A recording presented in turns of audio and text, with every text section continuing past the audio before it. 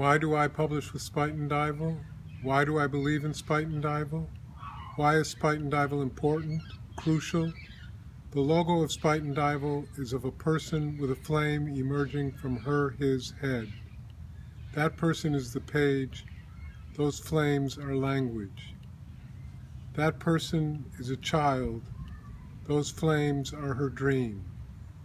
That person is a grain of wheat. That flame is the sun. That person is believable. Those flames are unbelievable.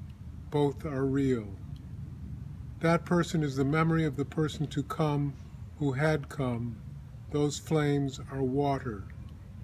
That person is capacity. That flame is obliquity.